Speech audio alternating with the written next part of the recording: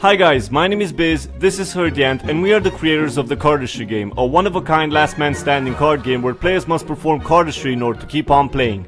If you like what you're seeing, let's tell you a bit more about the game. You begin your turn by drawing a card and performing a flourish of that type. Your opponent then places another card down and performs one move for each card. After you have 3 packets, the following cards you draw you place on an already existing pile, performing only the move that is on the top of each pile.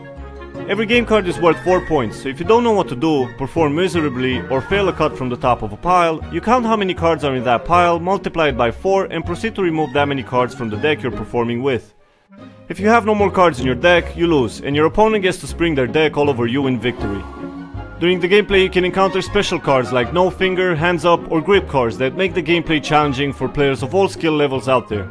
You can play the game by yourself, against somebody else, as a group, or even form a team and challenge other people to a cardistry war. The game comes packaged together with instructions in a super dope magnetic box, ready to ship to you so you and your friends can just battle it out. So if you're the type of person that likes superheroes, monsters, playing cards and cardistry, back us on Kickstarter and in exchange we'll send you our game. Now that we got all that mumbo jumbo out of the way, let's see the game in action.